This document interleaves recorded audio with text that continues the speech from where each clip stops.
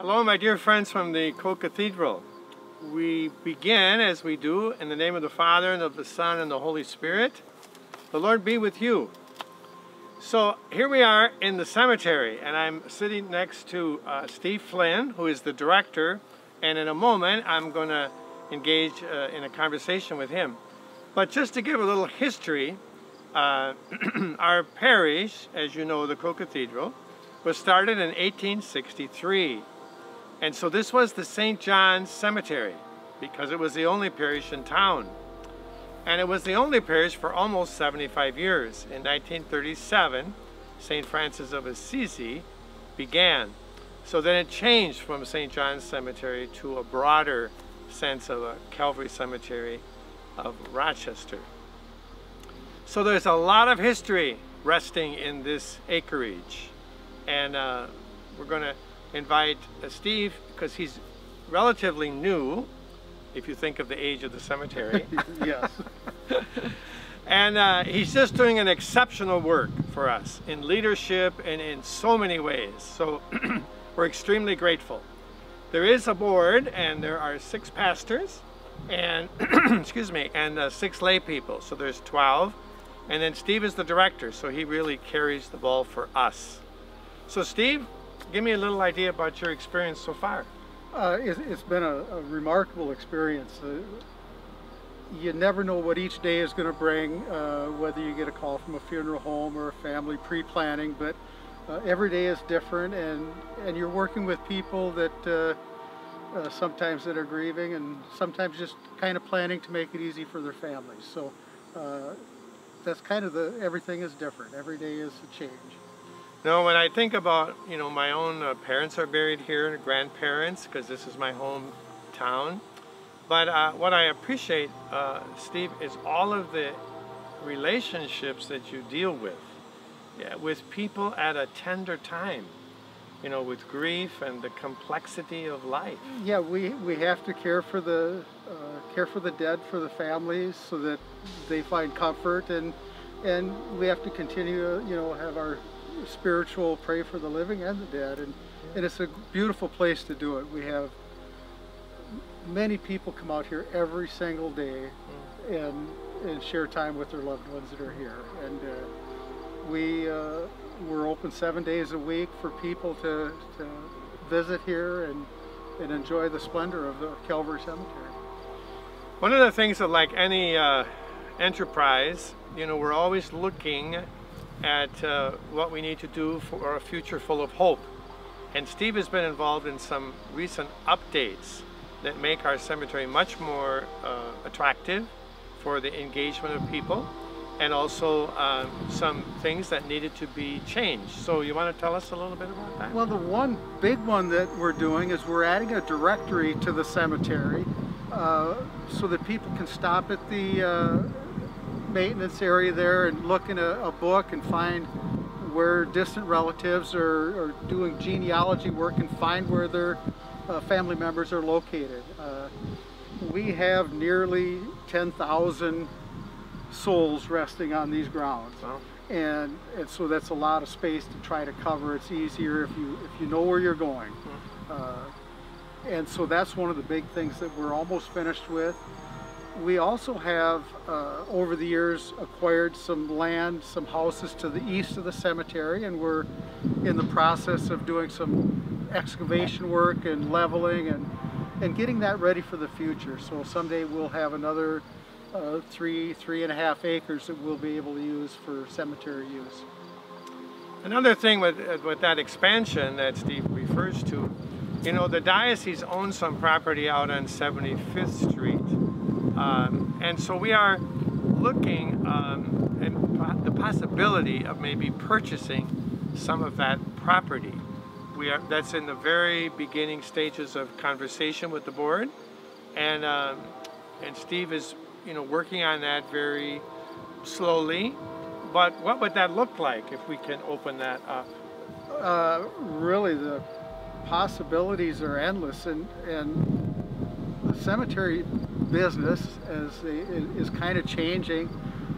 We've gone from just a few cremations a year to now this year I think we're going to be at I would estimate 65% of our internments will be cremations.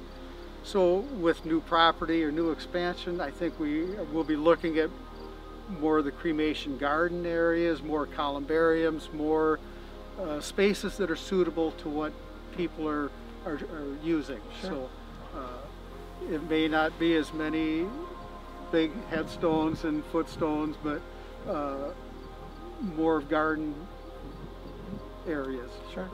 No, and that's not to send any alarm to anyone. Of course, we're going to maintain this cemetery, and we have enough space here for years and years and years. I don't even know if we have that figured out. But well, the estimates always change, but we have probably 1,500 spaces that are sold that nobody's buried in.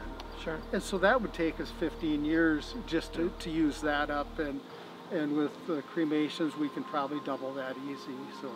So that's why when we, like everyone who does planning and looking at the future, that's why we just talk about that possibility with an awareness that a lot of work has to be done and study, but you need to find your place because you can't just do it at the last minute. And the way Rochester continues to grow and develop, we need to pay attention.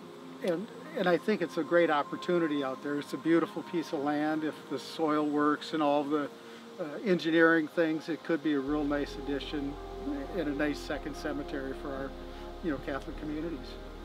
Steve also has an excellent employee. He has different employees, of course, in the summer for the lawn mowing and that kind of thing. But Alex is here, and what does Alex do? Alex is our full-time sexton, and somebody always, if they ask what a sexton does, I say they do everything. Yeah. And really, he works with the people out here. He hires the summer staff, opens and closes the grave sites, trims the trees, mows the lawn, supervises all the maintenance, the water lines. It's a jack of all trades, and he really does an outstanding job. And the staff that he hires, they work so well together, and I continually get praises on how well the cemetery looks and how beautiful it's kept, and that's really a tribute to our staff, Alex, and the crew he has. Initially when we had cremains, I can remember when I was first ordained a priest, it would only be that cremains would go on top of an existing grave possibly. But now we have a columbarium, and that is a very attractive way for cremains. Yeah, it's ours is 4 granite walls above ground and 40 doors on the inside and 40 on the outside, and we're about half full. We've filled about half the spaces now. So it was a big step for the board back when they decided, but it was a smart decision, and it's really going well. No, and we also, of course, have in the plan that we have to expand the columbarium so that there won't be any limitation on that ultimately. It's just that we have to do that according to need. So my dear friends, I'm so conscious earlier Steve mentioned, the 10,000 souls that have found their resting place here in this beautiful cemetery. And Steve was mentioning there's so many people that stop out to pray and to be mindful and to remember their loved ones. And that's something that we don't want to forget. Obviously, Memorial Day, Steve, was a big attraction. Always a big day, and we set out flags and the bronze markers, the stars for all the veterans, and we have volunteers that come out and help with that. The flowers that people bring out at that time of year, it's spectacular, and it's always so beautifully decorated. Yeah. So we're sitting under, Steve said these are the 2 oldest trees, so this was a nice place to find a little shade, because it's about 90 degrees I think today. I'm not sure, but it's... You did pick a hot day. Yeah, it's right up there. But and he was saying he doesn't even know how old these are, maybe practically from the beginning of the cemetery. So what we can do is conclude with a little prayer. God of love, we're mindful of the gift of life and life eternal. So we thank God for all of the families and people and parishioners and veterans and the people that are buried here. Also, small babies that are remembered, and our Franciscan sisters have a major part of this cemetery, as well as there's a section for priests and, you know, so many ways. And we bring all of them to you, Lord, so mindful that you offer the promise of going and preparing a dwelling place for us. And we believe that, and we can rejoice in the fact of finding our eternal home with you and our resting place here in Calvary Cemetery. The Lord be with you. May Almighty God bless you, Father, Son, and Holy Spirit.